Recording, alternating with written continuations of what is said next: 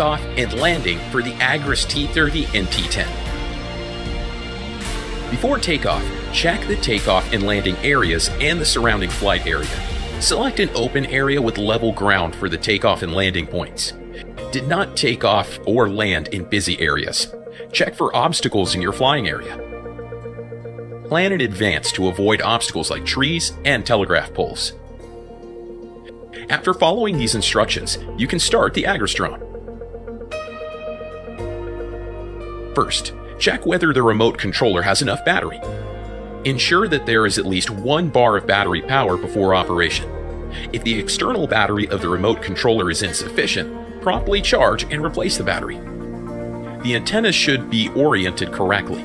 Do not point the antennas towards the drone because signal strength will be weaker in this orientation. Check whether the stick mode is set to the operating mode you want to use. If not, change the mode. Unfold the Agras drone. Confirm that all the buckles are tight and the propellers can be unfolded normally.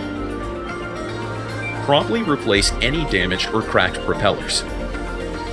When preparing to install the battery, confirm that the lithium battery is fully charged and that the power distribution board is free of black or green oxide or rust.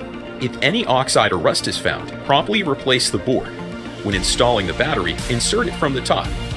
A click sound indicates the battery is properly installed and locked in place. Short press and then long press the battery power button to turn on the Agras drone.